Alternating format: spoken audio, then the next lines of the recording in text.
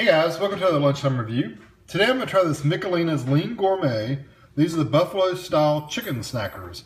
It's white chicken in spicy tomato sauce and a golden crust. They look pretty good. They are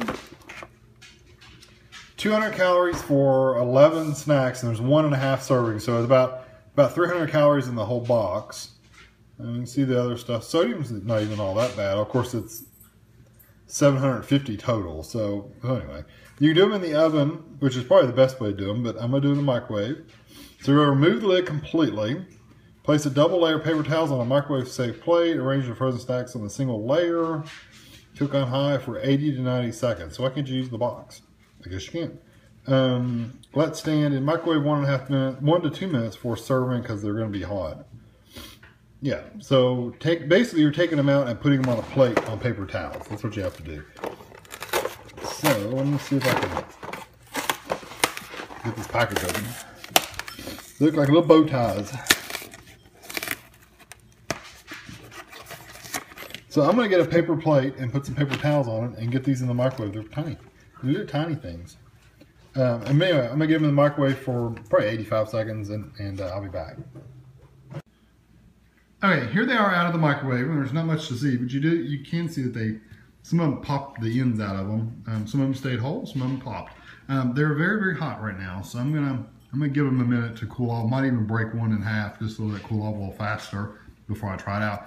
I can tell you, they definitely have a strong spicy buffalo flavor. I mean, the scent, you can really smell that buffalo. They smell hot. So I'll be back once they've cooled off a little bit. Okay, they've been cooling off for a little while. Plus, I tore some of them in half. I just tore them to let some of the steam and the heat out. But there's what they look like inside. They're pretty well filled with the sauce and the tomato sauce and the seasoning. So they're not empty by any means. I've had some of them of these little snackers like things that you open them up and they're almost empty, completely empty. This one's pretty full of stuff. So I'm gonna give it a try.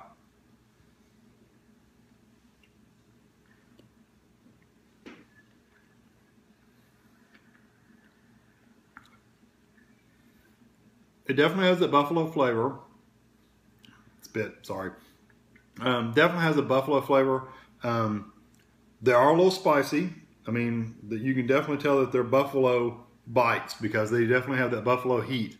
Not so hot like it's not like a jalapeno or a habanero or anything like that. It's not that hot, but it's like a red hot sauce, like Frank's red hot sauce, or kind of like a Tabasco sauce. It's kind of that kind of hot. So it's not super bad, but if you don't like that kind of food, you wouldn't like these. My only complaint is something that has to do with the microwave, nothing to do with the food itself. The shells, the little coverings, they're not very crisp, of course, in the microwave. They're very, very soft. I would have liked them to be a little crispy, which you would have got if you'd been able to do them in the oven. For lunch, though, you really don't have an oven available at work usually, or school or wherever, so you really can't eat these in the oven. So microwavable, they are a little crisp. Don't get me wrong, they're not like soggy messes. They are a little crisp, but I would like them better if they were a little crisper. Yeah, overall pretty good. The texture's pretty good. I wish the filling was a little thicker, a little firmer, but that's just a texture thing for me. Not something I would eat all the time. I'm not into just let's eat buffalo hot sauce by itself. If it had a little ranchy flavor in there, it might have been a little bit better. Had a little ranch and buffalo together, it would have been really good. Or maybe give me a little sauce to dip it in or something like that. It would have been really good, but they didn't. So as is, they're kind of a one-note food. So I'm going to give it a 3. It's definitely edible. I'll eat them. It's nothing I would throw away, but it's not something I would necessarily buy again, just because they are just kind of that one flavor all the way through, and a plate full of one flavor is kind of boring. So I hope that helps, and thanks for watching.